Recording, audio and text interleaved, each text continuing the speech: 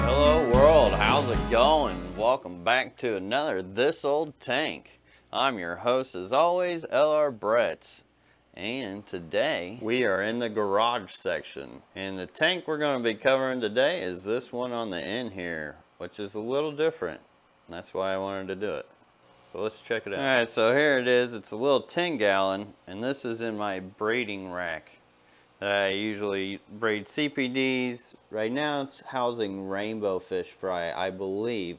They look like rainbow fish fry to me. They've been growing slow. I was hoping they were going to be barbs. But anyways, enough about them guys. I usually use it to raise up fish, and it's great for breeding fish too. And a good reason why is all these rocks. So your egg scatterers. A lot of people like to use the marble method, which this is a lot like the marble method. So the eggs fall in through all the cracks, and I have it at multiple sizes. So there's, as you can see, bigger cracks than others. So eggs can fall in there, and then you remove your fish and you can have fry.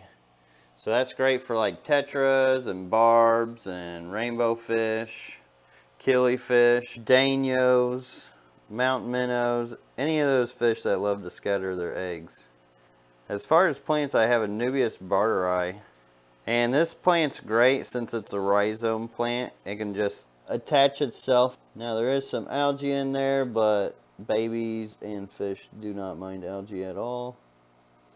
And it's not overtaking the plants. The key to algae is to just make sure it doesn't overtake your plants. Now buches would be a good choice.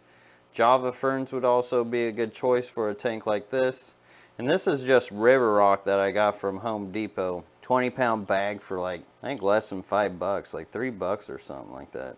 And it's got a air line in it. It used to have a sponge filter, but the sponge filter doesn't really do a whole lot because a lot of your bacteria and mulm and all the good stuff lays down into the bottom, which the plants will root into as well. So it's creating more or less dirt underneath these rocks over time. But I do have that still in there because it has a weight on it, which keeps the airline down and my bubble deflector working properly. There's also some water lettuce in here. I'm not a big fan on floaters like this. I actually prefer some stem plants or pearlweed to float better than this type of plant.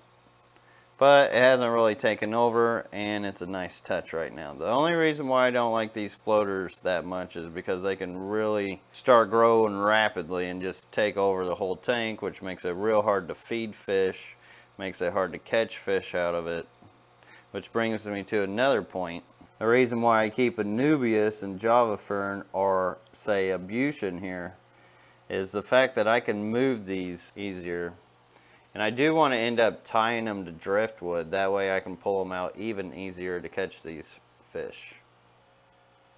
And as far as this thermometer on here, I actually got this off of eBay. It only comes in Celsius. They're pretty cheap, but you also get what you pay for. They're okay. You stick them on there. They're kind of neat. They last maybe a year or so. This one's actually, I'm surprised this one's still working, to be honest. Now it's kind of hard to see, but if you see these little brown things sticking up out of the rocks there, those are blackworms. I just added those the other day. Which these are also really beneficial to the tank and the bottom of the substrate, because they'll eat all that other stuff like the organics that need broken down and help turn it into dirt as well. And it's also great for roots of plants because they help maintain roots of plants. There you can see that one's sticking out really good. But that's all it is some river rock. You see the mulm here, how it's built up over time. Turn into dirt. A little bit of Daphne in here. Quite a bit of Daphne over there. Which all these fry will make a good snack out of later. But yeah, pretty simple setup. Very versatile as far as how you can use it, especially for egg scatterers and stuff like that. This is a soft water tank, so it's under 100 TDS. I'm not sure what the TDS is, which means it's probably got more of a neutral to lower pH, but probably not too low because there's not a lot of acidity in here. Now if I added leaves and stuff like that, that could make it more acidic. And what helped me get the smaller rock was usually at the bottom of the bag of these river rock, they have like a good clump of that smaller rock. Or you can get pea gravel, so you can just get different sizes of rocks, mix them in, and you can get more of a natural rock substrate. And this would be good if you wanted to put moss in it as well, pearlweed. Just the only thing that would be hard to grow in here are some stem plants, because they don't have anywhere to really root. Alright, so there you have it. That's this week's This Old Tank. I hope you guys enjoyed it. If you did, let me know what you guys thought in the comments below. Also, like, share.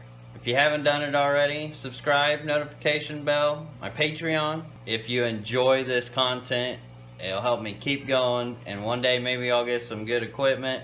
And like always, hope you guys learned something and enjoyed. Until next time, everybody. Peace.